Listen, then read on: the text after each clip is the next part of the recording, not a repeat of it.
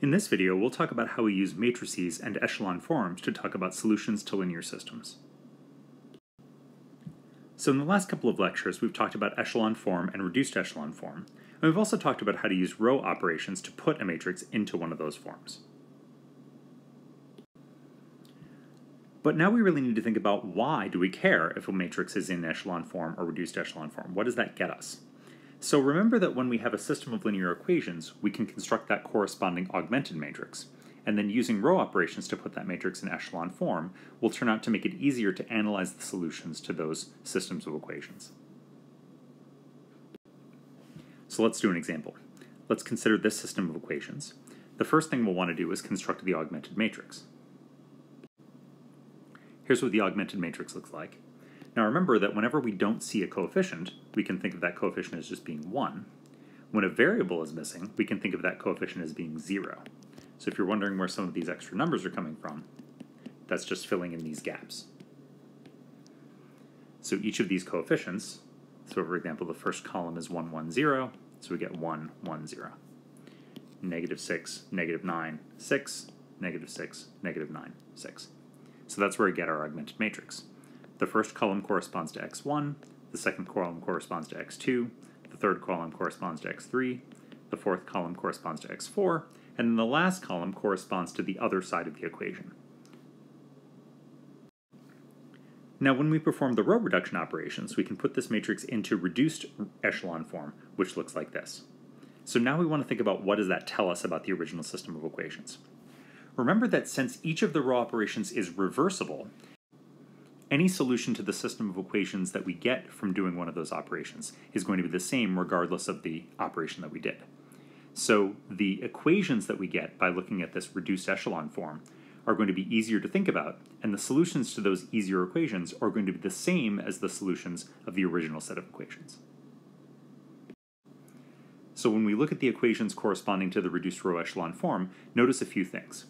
We've got 3 pivots, here, here, and here, in columns 1, 2, and 4, and those correspond to the variables x1, x2, and x4 appearing in those equations.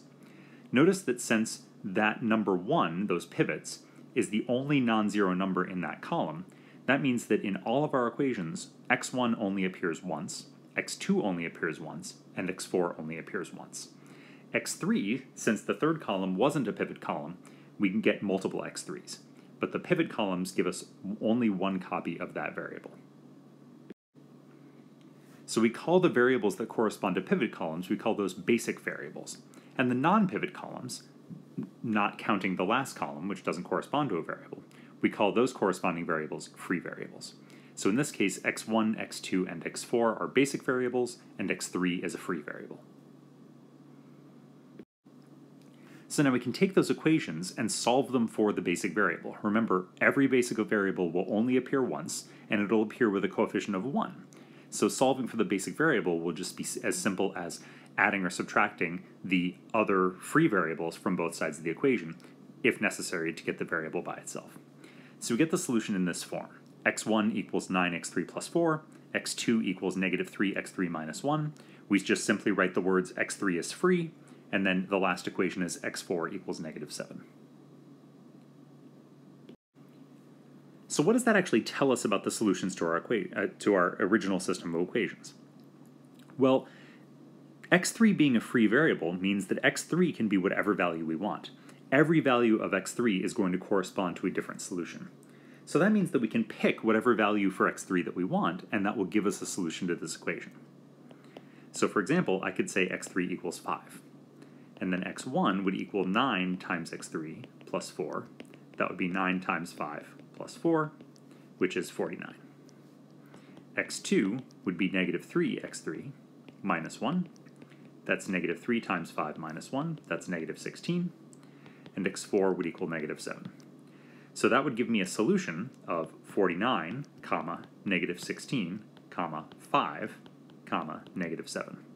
Remember that we write our solutions as ordered tuples, where the first thing in the ordered tuple represents the first variable, x1, the second number represents x2, third number represents x3, which we chose to be 5, and the fourth number represents x4.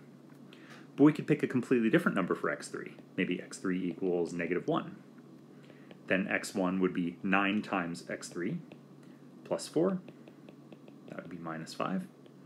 x2 would be negative 3 times x3 minus 1. That would be 2. And then x4 would be negative 7. And so in this case, my solution would be negative 5, positive 2, negative 1, and then negative 7, and so on. And we don't have to pick whole number values for x3 either. x3 can be any real number. It can be a rational number, it can be an irrational number, any real number would work. So we get an infinite number of solutions, a different solution for each value of x3 that we choose. So here's the process for solving a system of linear equations. The first thing we want to do is create the associated augmented matrix. Next, we use the steps that we learned in the previous lecture to row-reduce that matrix into reduced echelon form.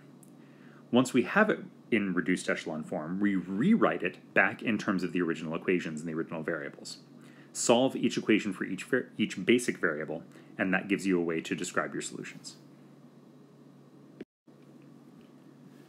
Sometimes we don't want specific solutions, but we actually just want to understand the nature of the solutions.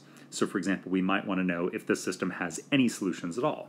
In that case, we use the word consistent. So consistent means that there is at least one solution. Does the system have exactly one unique solution, or does it have, as in the previous example, many solutions? The echelon form, rather than the reduced echelon form, is sufficient to answer these questions. So if all we want to know is the nature of the solutions, we don't have to work as hard. We don't have to get to the reduced echelon form, we just need an echelon form. So for example, let's consider this system of equations. The first thing we want to do is write the augmented matrix for this system. So we have 4 equations, which means we're going to have 4 rows for our matrix.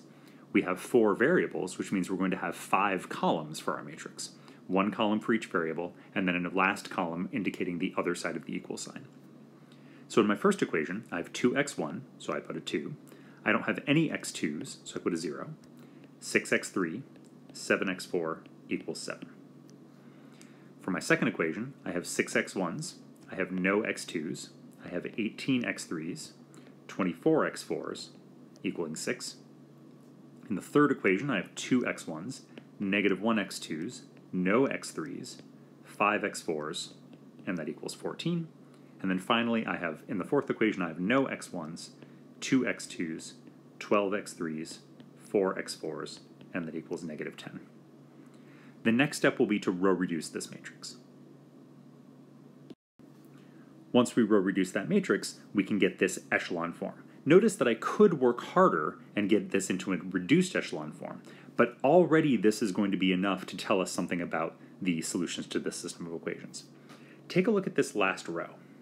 Remember that the next step of our process will be to rewrite our echelon form back in terms of the equations.